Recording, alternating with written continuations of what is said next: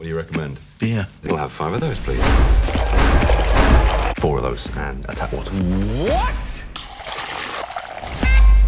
Look who it is. Wow, long time.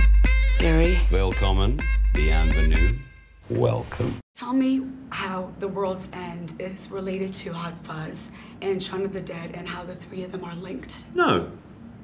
You don't think they're linked? No, You have a lovely husky voice today. And Is it always that She was husky? screaming last It night. happens sometimes, yeah.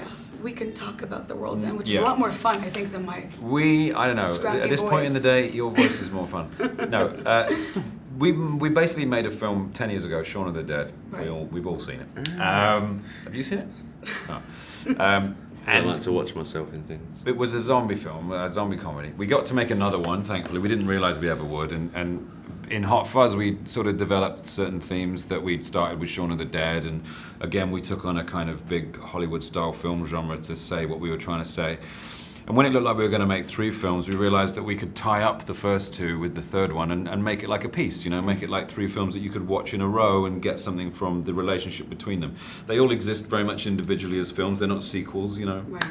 They're not sequential. They are just, well, they are, I guess, chronologically. What am I talking about? But they are all dealing with the struggle of, you know, the individual against the collective, about protracted adolescence, about friendship, about love, about very human ideas that are put across with these superhuman kind of genre tropes. So that's kind of become our thing for these films, hasn't it, Nick? How do you guys relate to the characters with your own personal experiences growing up? Well, I am a suicidal alcoholic on the run, so... And I'm a successful businessman with an atomic bomb of anger inside of him. I think you always have to find something of yourself in your characters. I really wanted to like Gary, because Gary's very annoying. He's not an entirely likable character because he's very selfish, very driven by his own desires and his own ends. But I wanted him to be likable, and I wanted him to be very funny. So any amiability I have, I tried to give to Gary. But at the same time, I wanted people to be annoyed by him. So at the end, when they find out the truth of him, they go, oh, I shouldn't have been so hard. You guys sort of like almost switch places in terms of characters. Dynamically, we do, yeah. Yeah, that's important. It's important to change things up. We take to think that people who pay their well-earned money to come and see us at the movie theatre see us doing the same stuff time and time again, you know. Even people that don't earn their money well, even people that steal it. We wouldn't want to let them down either. Everyone deserves a they're chance. valid as humans too. Edgar was saying that you guys have changed quite a bit, you know, since the first one. How has Edgar changed as a director? Well, he hasn't really changed as a person, has he? He's still a He's still with bad hair. horrible, rude little pig. Oink. I don't see that at all.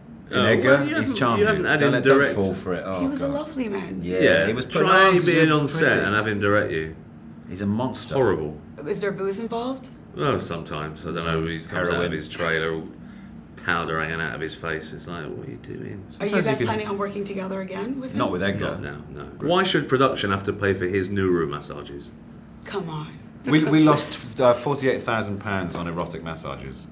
The Edgar You billed- should be thanking him then. Well, he Get didn't that give money them. back, you know. Are you planning on coming back to Mission Impossible with Tom I am, Cruise? yes. Awesome.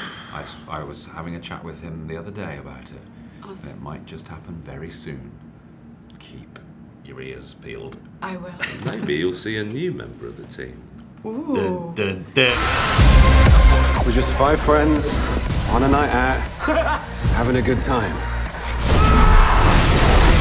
The World's End.